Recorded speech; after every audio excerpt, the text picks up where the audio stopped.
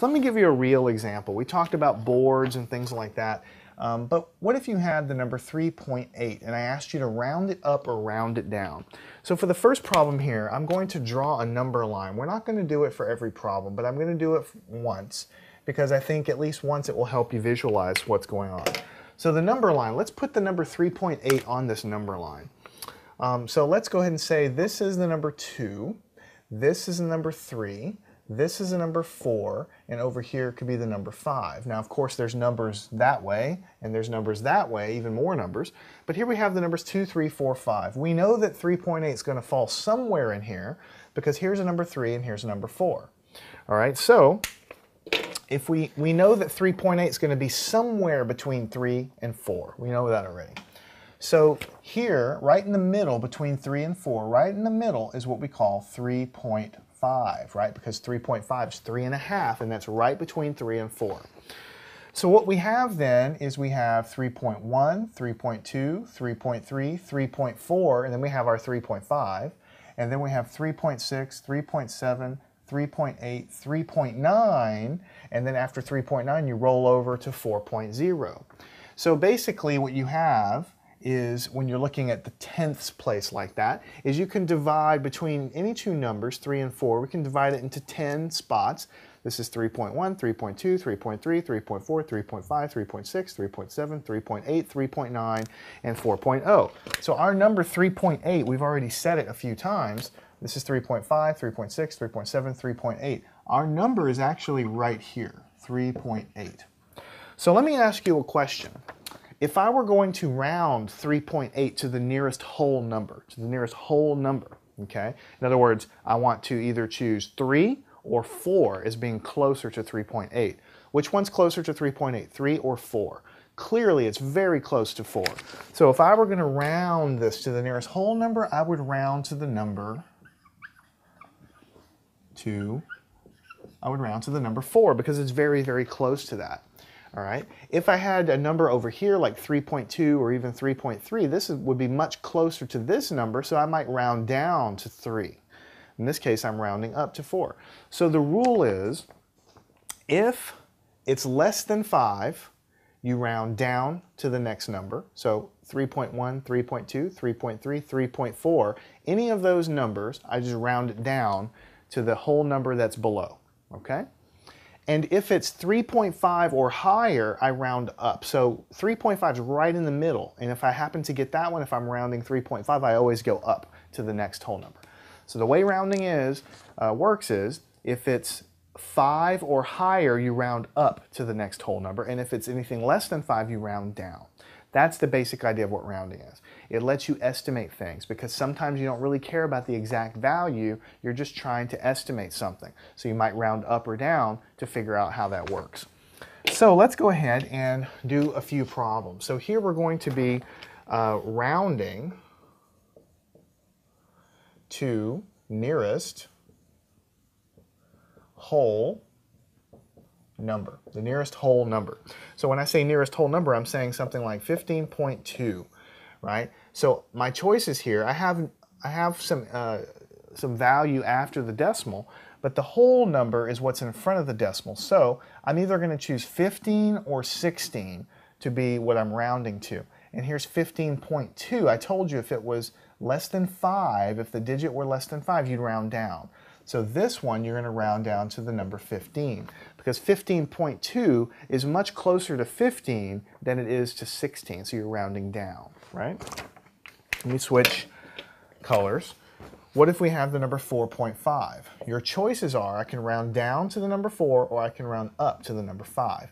Since the digit that I'm looking at rounding to the nearest whole number, so I always look at the next digit over to determine what to do. And this is a 5, so I need to round up. That's going to be the number 5. When you're deciding how to round, you always look to the next digit over. That's what you look at to figure out if you should be rounding up or down. So here we're looking to round to the nearest whole number. So what if we have the number 23.4? We're trying to round to the nearest whole number, so our choices are 23 or 24. So we look at the next digit over. It's 0.4, which means that's less than 5, so we round down to the number 23. If this were 23.7, we'd round up to 24. Okay? And then what if I have 97.9? I'm rounding to the whole number, so I look at the next digit. It's greater than 5, so I'm rounding up from 97 to 98. So far, we've only been rounding to the nearest whole number, which is kind of what I was telling you before. I have a board, 11.6 feet, so I'm going to round up to 12. Or 11.8 feet, I'm going to round up to 12. Or 11.1 feet, I'm going to round down to 11. So you're always looking at the next digit past what you care about rounding to figure out which way to go. In this case, so far, we've only been rounding to the nearest whole number. So we've been looking at the next digit after the whole number to figure out how to round up or down.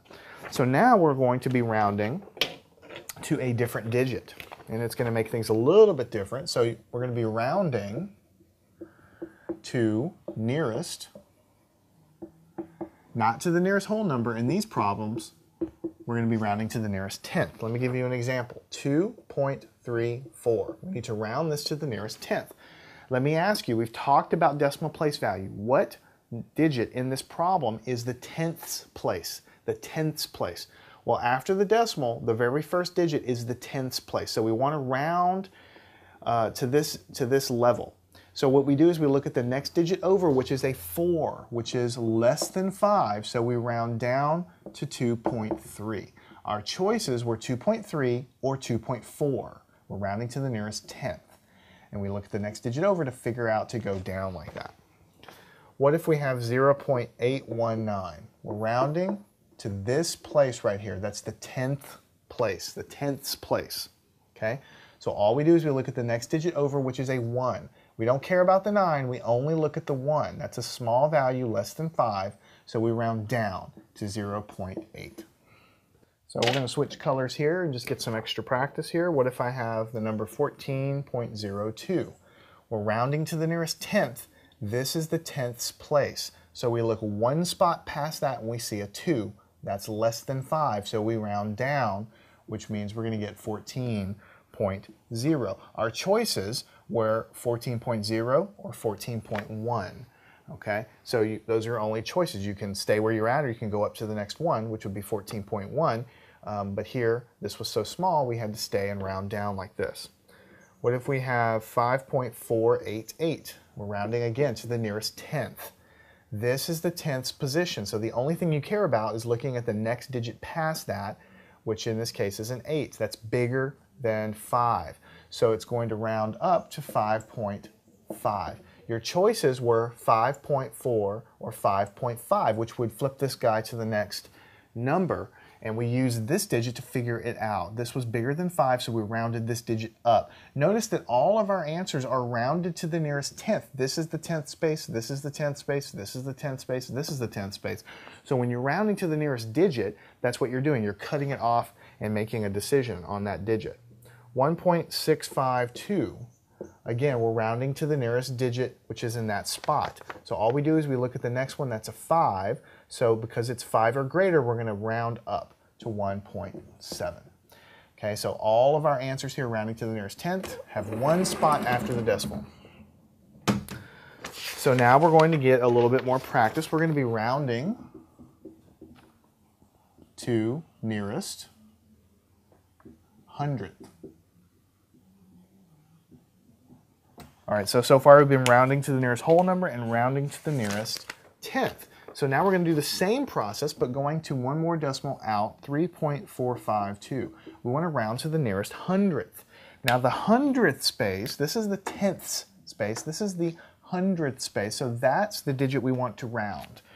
In order to decide if it should be a 5 or go up to a 6, we need to look at the next digit. It's a small number, it's less than 5 here. So the answer that we stick with is 3.45. Okay? What if we have 3.458?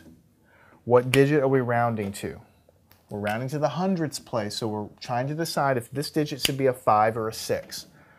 The next digit over tells us that. This is bigger than 5, so we round up to 3.46. Okay? What if we have 1.093? We're rounding to the nearest hundredth.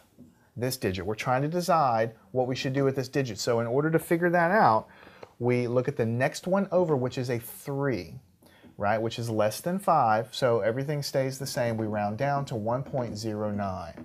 This digit doesn't flip up because this one, next one over, was small.